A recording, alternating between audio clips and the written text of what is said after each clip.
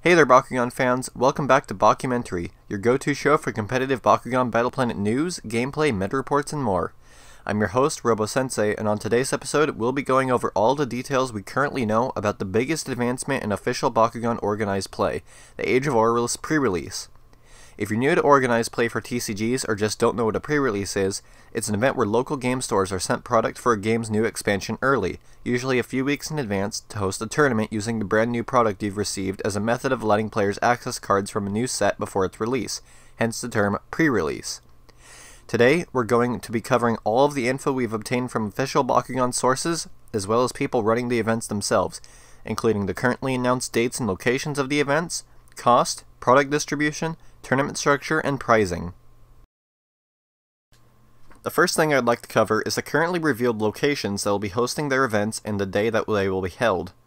Going off of this teaser image from the Bakugan Twitter, all of the currently announced events will either be held on Saturday, August 31st or Sunday, September 1st. As of the weekend of August 18th, there are only 7 locations set up to host an Age of Aurelus pre-release event, with more locations to be revealed soon. I'll be sure to keep you guys updated on my Twitter with the locations of the rest of the participating locations so that you can attend the event closest to you.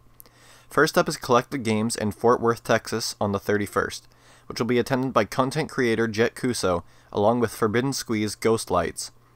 Uncle Games pre-release in Bellevue, Washington on the 31st will be attended by Bakugan community member Toolbox24. There will also be another event at RIW Hobbies and Games in Livonia, Missouri on the 31st. King's Games in Brooklyn, New York will hold their own pre-release on September 1st and will likely be attended by content creator The Detective. The Otaku Nation event in Tucson, Arizona will also be held on the 1st and will be attended by Forbidden Squeeze Conquistador. The pre-release at Gail Borden Public Library in Elgin, Illinois does not yet have a confirmed date, so try to keep your weekend open if you're in that area. This event will likely be attended by community member Venomous Brass. Lastly, the only location to hold a pre-release on both available dates is Psycho Turtle Collectibles in Downey, California, who hosted one of the only other official organized Bakugan events earlier this year. Again, please keep in mind that these are not the only locations which will have a pre-release, and that I'll tweet out the rest of the updated list when it's announced. Next up is the pricing and what you'll get for your registration fee.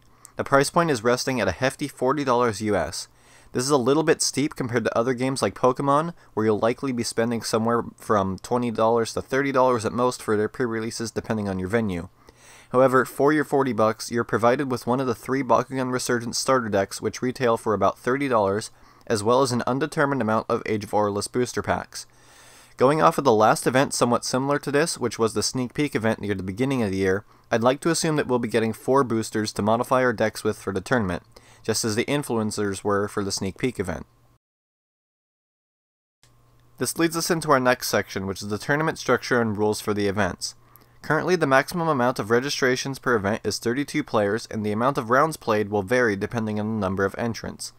Players must build a deck using the cards from their starter set and booster packs that they were provided with. They are, however, allowed to bring their own Bakugan as well as Bakukors to use on your team. Rounds will be a best of 1 with an assumed 30-minute timer until top 4 or top 8 are determined, depending on the number of players. Top Cut will play in another best of 1 bracket to compete for prizes. Moving on to said prizes, the top 4 players after Top Cut standings will all receive one of the official Bakugan Battle Planet 2-player playmats. It is currently unknown if this will be the old playmat design with the deck and discard zones on the left, or the updated design introduced at Anime Expo with the deck and discard zones on the right. The tournament champion will also be sent home with a limited edition Dragonoid set along with their playmat. As of right now, we only know that there will be one of these limited sets available per event. Extra booster packs may be given out as a reward for participation or prizes for Top Cut, but that is only speculative at this time, just like the amount of packs we'll have received during deck construction. Hey guys, thanks for watching. Unfortunately for me, I'm more than a 4-hour drive away from the closest pre-release to me, and that's not the kind of trip I'm able to make, so hopefully there will be one closer to me in the rest of the reveals. Stay tuned to my Twitter for any updates about the pre-release, as well as subscribing on YouTube for more insightful Bakugan content.